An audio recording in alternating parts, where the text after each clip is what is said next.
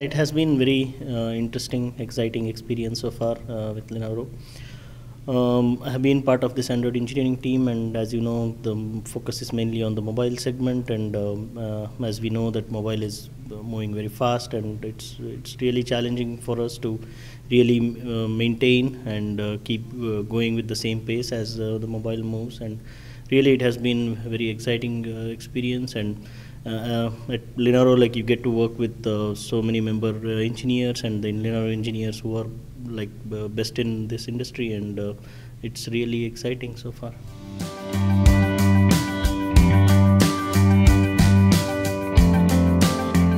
Android development at Linaro has always been really interesting, even though it changed quite a bit.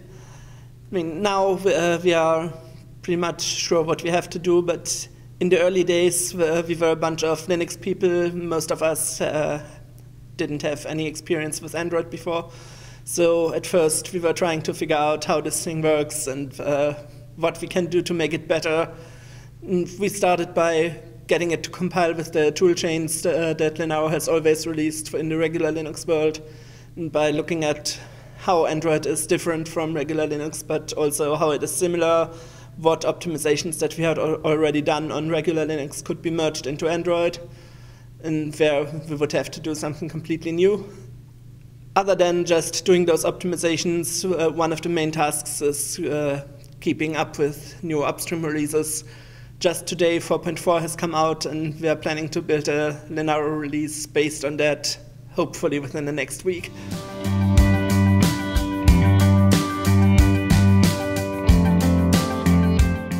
ARM is actually as a processor as a core entering into multiple new areas like enterprise networking and so on. So Linaro, with its nature of the way it is organized, it is very important for Linaro to actually focus on those areas as well.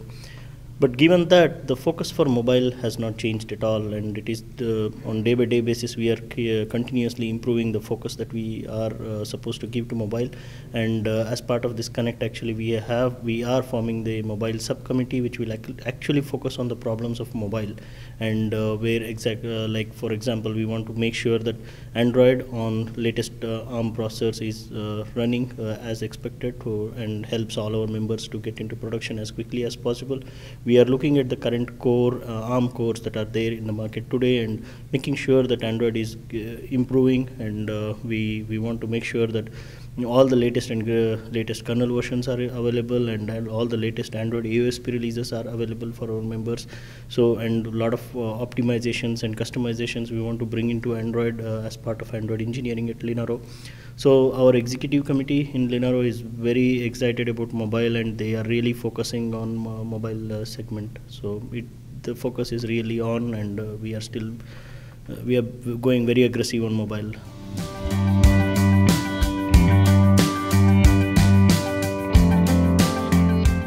Traditionally, as we see the Android development, what basically happens is Google works with one of their core partners and the OEM and ODMs, and they actually pick one processor and one OEM ODM, and they actually develop complete Android solution for that particular processor. And then they actually go and announce the public, and then they make the source code public, and it goes into AOSP, and everyone picks it for other hardwares. So, and then the semiconductor providers generally focus on hardware entitlement, and then OEMs, ODMs are always busy in getting the processor and getting their device into market as quickly as possible. So not much focus is really spent on customizations, optimizations, benchmarking and profiling in Android. So therefore and as we understand at Linaro, like optimizations and profiling and benchmarking is actually a commodity which actually can be shared across all the members. So we actually want to spend a lot of time in really optimizing Android. So therefore we have taken this task of optimizing Android for all these existing ARM core processors.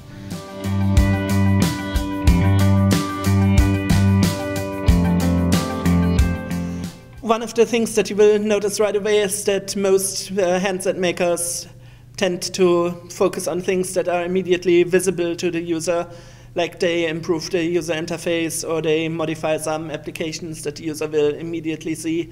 mean, when you take a Samsung mobile and a Sony mobile, you can immediately tell which is which because of their customizations.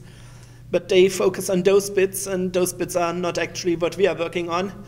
We are more interested in making sure that those improvements can stand on a solid base by making sure that all the core libraries are as optimized as they can be, and that all the underlying code, like the kernel, is done in a sane fashion.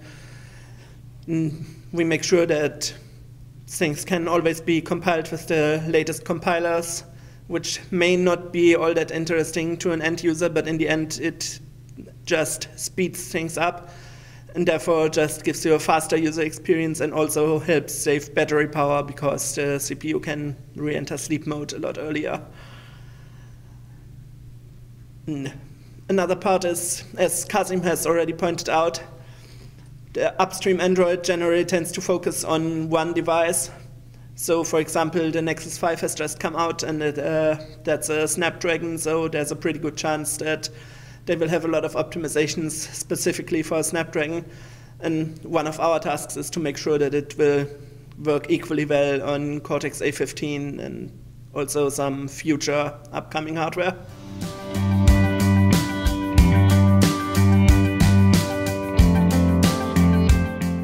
As we see, like there are more than 140 different repositories in Android today, so it's really challenging for us to focus on each and every aspect of Android. So the way we want to focus is like take all important use cases, understand like what are the typical use cases which are very important for Android and focus on those optimization areas. And we don't want to go into kernel because kernel is actually gets optimized at multiple levels. So bootloader and kernel, we don't want to go into those. We want to pick Android middleware and really go and focus on the Android middleware components. First, understand the top use cases, then understand the different 140 repositories that we want to go after, and then want to focus mainly from the user experience point of view. And so we want to limit the focus to Android middleware, toolchain, compilers, and mainly on the application side, not on the kernel and bootloader side.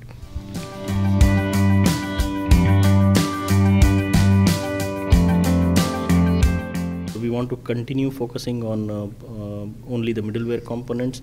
The way we want to approach is like there is a lot of activity and research and benchmarking and profiling which has already gone into Android. So we want to start off from there instead of reinventing ourselves in terms of profiling and benchmarking. So as I see, like in each Android conferences, there are a lot of papers presented, and many guys have already researched the topics on what kind of optimizations we can do, whether it is IO optimization, if it is Bionic optimization, Dalvik optimization, compiler and toolchain optimization. So each of these areas have been identified. We have cornered that this has to be improved, but we are not really spending the engineering cycles on that. So we don't want to go into researching these topics, but we want to start from where someone has ended and has not taken it forward. The kind of expertise we have in Linaro and with our members, this is quite easy for us to pick this challenge instead of somebody else in the community picks it.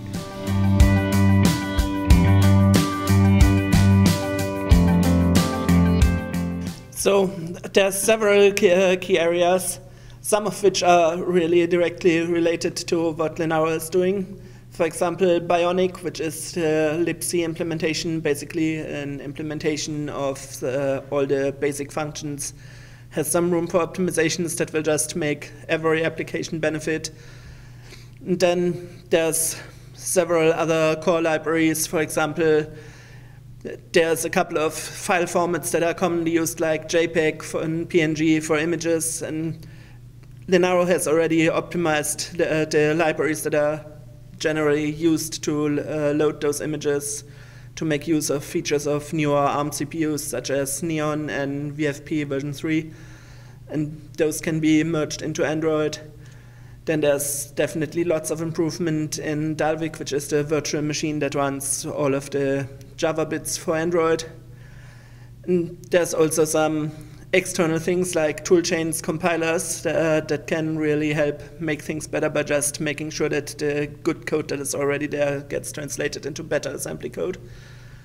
And actually one thing we are also doing here is people who want to write native machine code on Android have to use the tool that is called the NDK, Native Development Kit, that so far comes out of Google, but starting last month we have started making Linaro NDK releases that are essentially the same thing, but with the upstream GCC compiler replaced with the Linaro version of GCC that should simply generate better code without requiring the user to do anything other than just installing this NDK. I have some applications compiled with the Linaro NDK here. For example, this mapping application uses the NDK heavily. And then there's Qt, which is a very commonly used widget set on regular Linux that can now also be used on Android, and it already compiles with the Linaro NDK.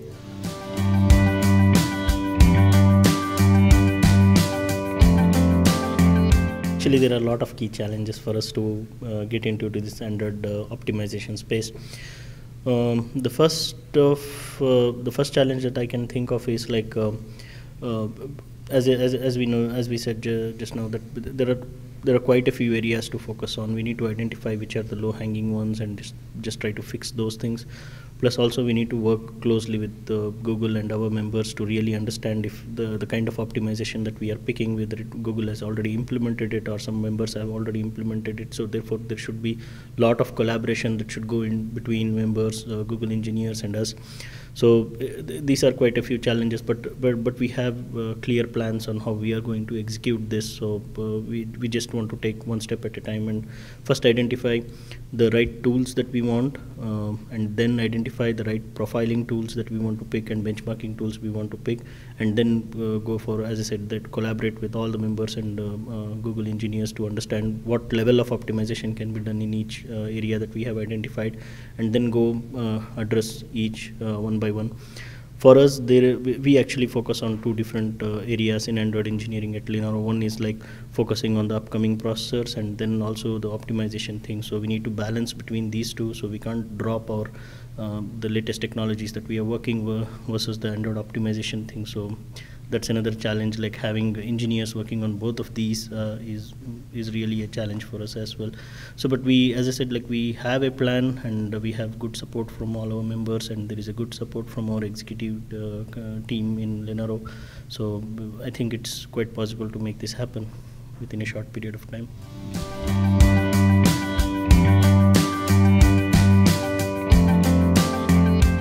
If you really want the very latest updates, it's probably best to just look at the code and go to android.git.linaro.org, which is where all of our development lives. Then the next thing is our mailing lists, which is where you can actually talk to the developers and see what developers are saying to each other. Then there's the Linaro blog and Linaro's Twitter channels. People should really follow those to keep track of what Linaro is doing. And of course, there's the Linaro Connect conferences 3 times a year. And other than that, something you might want to do is just identify some individual engineer who is working on a project you care about and follow that guy on Google Plus or Facebook or wherever he keeps his personal things.